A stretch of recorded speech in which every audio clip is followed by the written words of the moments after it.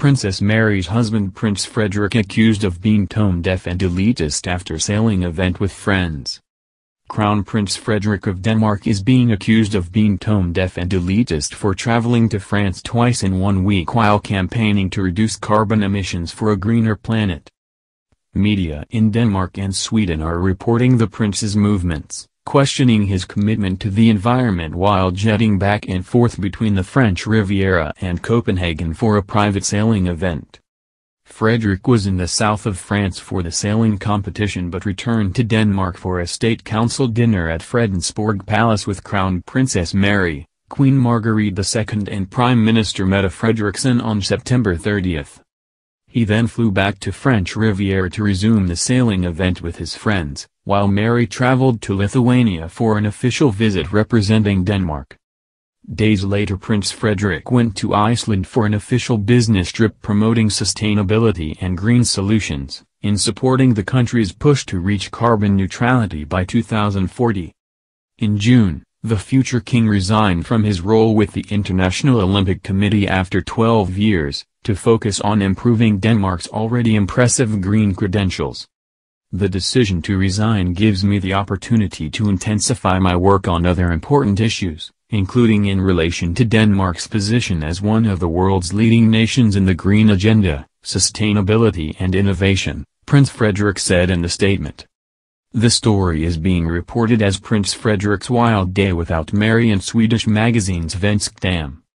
Denmark's new communications expert Anne Kirsten Kranen, who says Prince Frederick portrays himself as a modern man with an interest in the climate but goes back and forth between Denmark and France, for something that is not strictly necessary for either him or the monarchy. It is enormously elitist and perhaps a little incomprehensible to the ordinary Dane, where his priorities lie, she said.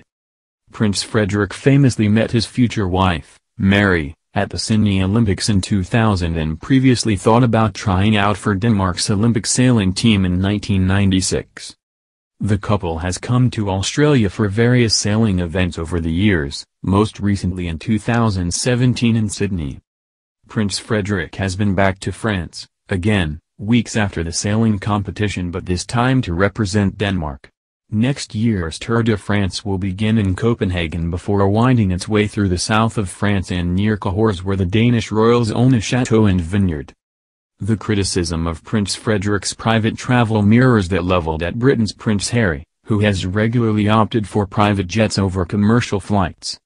In September, the Duke of Sussex flew via a private plane after a short visit to New York with the Duchess of Sussex, weeks before his ecotourism venture Travelist teamed up with Google to help people find more sustainable travel options.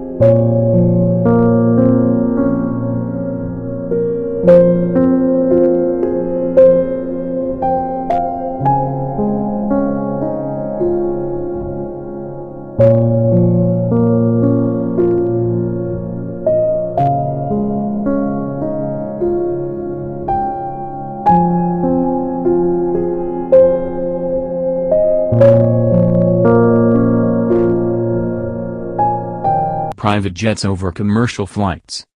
In September, the Duke of Sussex flew via a private plane after a short visit to New York with the Duchess of Sussex, weeks before his ecotourism venture Travelist teamed up with Google to help people find more sustainable travel options.